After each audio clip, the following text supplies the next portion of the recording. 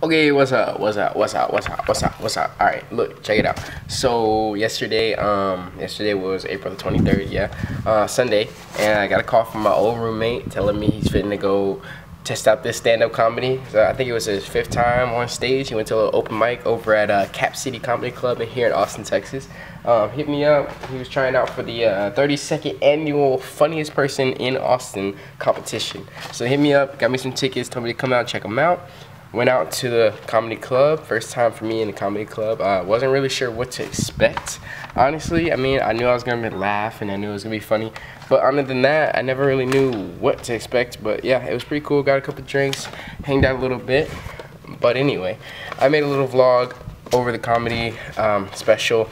I took a video of my boy Raul up there doing his thing. Hopefully more to come. I'm telling him to keep pushing. Looking forward to seeing what new projects he comes out with in his career in comedy. And yeah, check it out.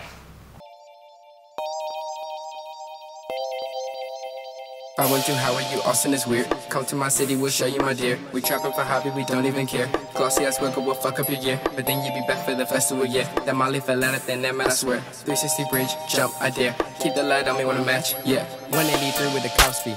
Austin, Texas, no protein. College ball bet on the whole team.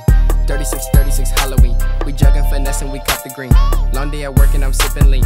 In the trap house where a nigga be. Young JB, follow me. Blues on the green, brought the whole team. Throw out a blanket, smoke on some weed. Then hit the scene, crave, yell out at me. Lady Bird Creek, I mean Bull Creek. Turn up with me, turn up with me. My mom asked, they said you can film with no light, as long as there's no light. So I'm gonna try to make a vlog out of it. So this is the order. I'm going like last. You're going last? Yeah. Okay. We'll be here. My mom's here. Nice. I'm gonna laugh for us. Oh, she's right here. Okay. Alright, bro. Good luck. And keeping the show rolling, I'm going to bring up our next performer. Please welcome the very funny Raul Rubio Jimenez. Yeah!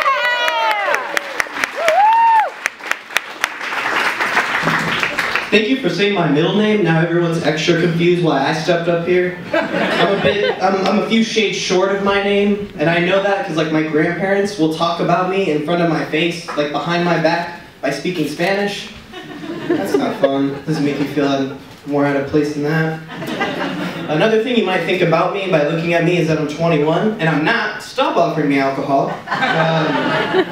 I know people use beards to measure age, but I use mine to measure my depression, and it's only getting longer, so great. Sad that I had to actually follow like actual comedians, so, you know. Give it up for Martha. That's an easy way to get class, right? Yeah. I missed my aunt's wedding for this, and it's okay because like I know I'll be there for the divorce.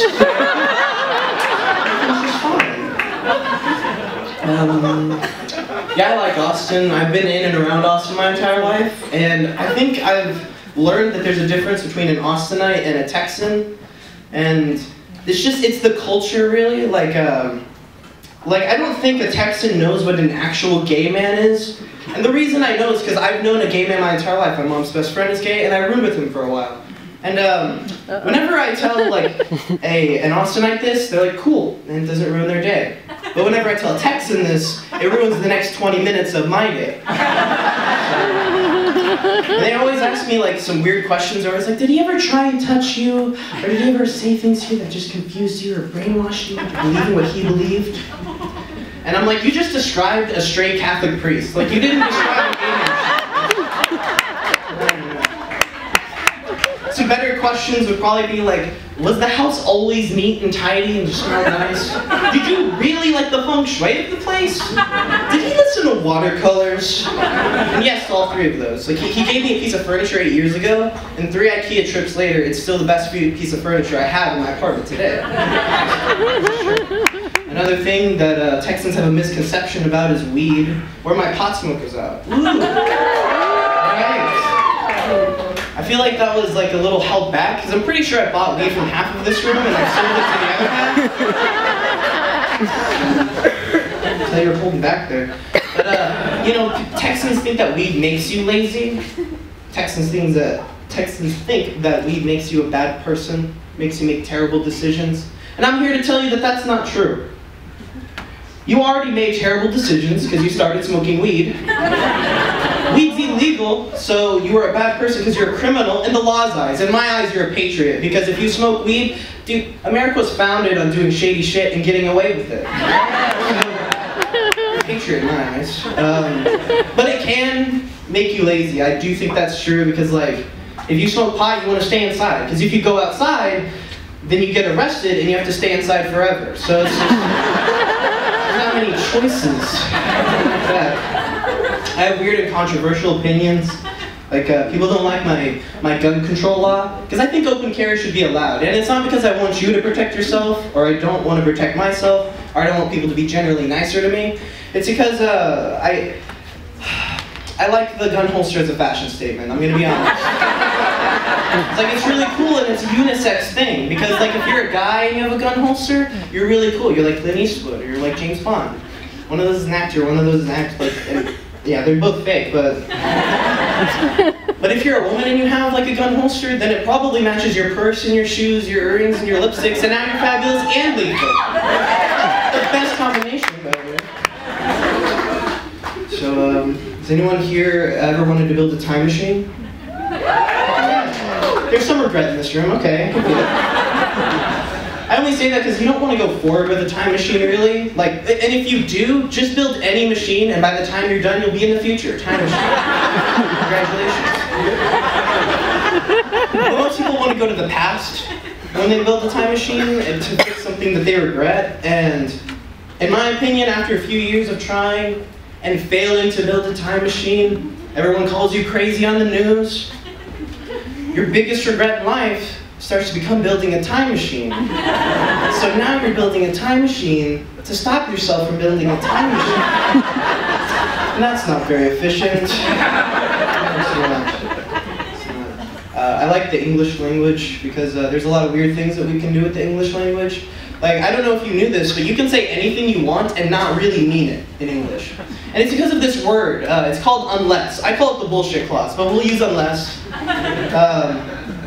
And like, some examples are like, it's not okay to kill anyone, unless they're trying to kill me. I would never sleep with that person, unless I was drunk. I would never vote for him. He stands for nothing I represent. Or he represents nothing I stand for, whatever. I was pretty drunk, I'm about to fuck this girl I would never fuck.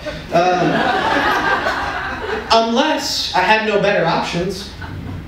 And I know the room fell silent at that. And, you know, just realize that whatever you think is your political opinion. Like, whenever you have an opinion, you're putting it out there that, hey, I might be wrong. Like, I thought I was funny, I'm wrong. Like, that's obvious. But like, I don't get why people get mad, because there are no political facts out there. Okay, there's one, and it's that we're all fucking wrong. That's it. That's the only political fact that exists. I stand by it. Sure. Shit. You guys like it specific, don't you? I'm not going to college, and I know that's kind of frowned upon, but like, I don't want to like go to college and spend like $10,000 and then in 4 years be at the same place that I am now. Like, it just doesn't look attractive to me, I'm sorry. I don't know what about that attracts people so well. Like, I don't get it. But if I had a time machine, I'd definitely stop going to college. My name is Raul Jimenez, thank you.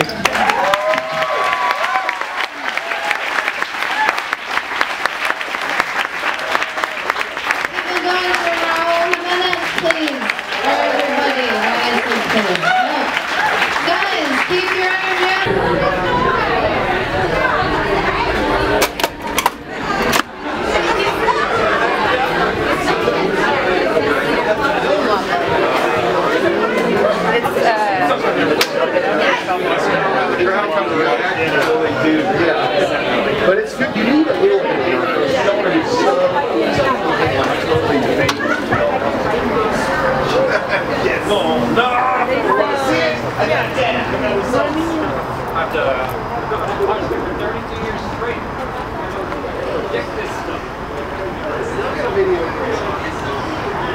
Show you my dear, we trapping for hobby, we don't even care. Glossy ass worker will fuck up your year, but then you be back for the festival, yeah. That Molly fell out of that man, I swear. 360 bridge, jump, I dare. Keep the light on me when I match, yeah. If I want to, how are you? Austin is weird. Come to my city, we'll show you my dear. We trapping for hobby, we don't even care. Glossy ass wiggle will fuck up your gear. But then you be back for the festival, yeah. That Molly fell out of thin, that man, I swear. 360 bridge, jump, I dare. Keep the light on me when I match, yeah.